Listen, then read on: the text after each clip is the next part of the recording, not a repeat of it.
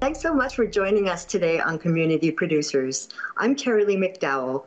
The spirit of Christmas is around us at this time of year, and I'm so excited when the holidays come to us because I love giving gifts, and I give gifts all year round, and of course, Christmas is perfect. I get to spend time with family and friends and loved ones and enjoy the holiday season.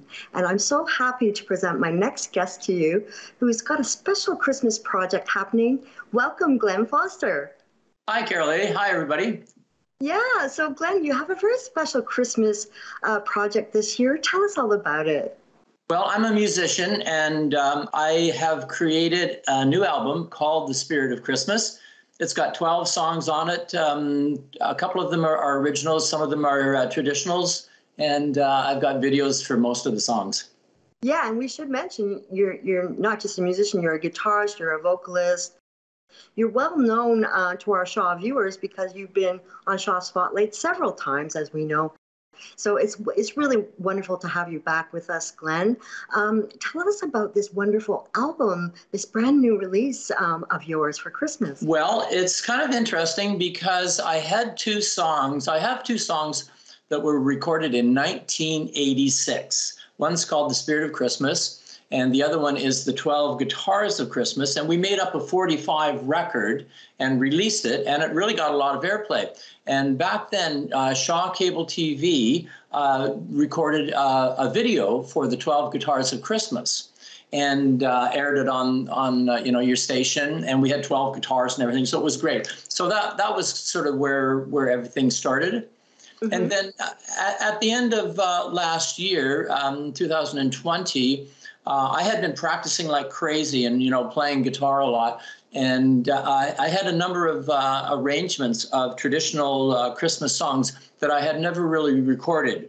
So I sat down, I thought, I'm going to record these now just to share with friends. And so that's what I did. I took 2 or 3 months and I just recorded songs at home on my home recorder. Wonderful. And of course, there's really wonderful local musicians, island musicians on your recording. Do you just want to mention them? Yeah. Yes. After I had these songs recorded, I pulled out a song that I had written probably 3 or 4 years ago. I'd written the lyrics for a song called Christmas in Vancouver, but I've never had music for it.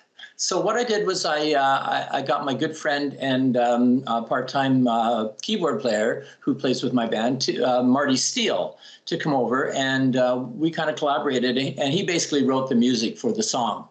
So we realized that we had what we thought was a very good song, and we went into the studio, Rick Salt's studio, Mountain Recording in Nanaimo, with Marty Steele on keyboards, Marisha Devwen on bass, wonderful bass player, Larry Miller on saxophone, and James McCrae on drums. And then I recruited or asked Elise Boulanger to sing with me, and we sang it as a duet. Mm-hmm. Wonderful musicians, such a wonderful array of talented, gifted musicians. So you put this together and you did something special with those musicians. Tell us what happened. Well, we got in the studio and everything came together really well. And of course, you kind of create as you go along. And then we once we were finished, we realized the potential of the song, and so I got my good friend Bob Orr to help me do a video. We used a green screen, and Elise and I sang the duet, and we had some background pictures of Vancouver, and it came out all quite Christmassy. So we got a nice video for it. Well, Christmas is about tradition, and you have a special tradition with your Christmas bells. Do you just want to, we're going to show that picture. Tell us about those bells and the meaning they have for you. Okay, so my mom, my dear mom, is 98 years old, and she remembers when she was a little girl, and they used to have what they called a cutter, a horse-drawn cutter, and they would like go to church on Sunday, or go through the snow going to school, and these bells were on the cutter. And so she saved them all this time, and she gave them to me. I'm just going to hold them up here so you can see. and they make this sound. So we recorded a version of Jingle Bells and used the bells on them. That's fantastic, Glen. Well, we're at the end of our little chat here. It's gone by really quickly, but I want to encourage everyone to get out and support the album. Where can they purchase your album?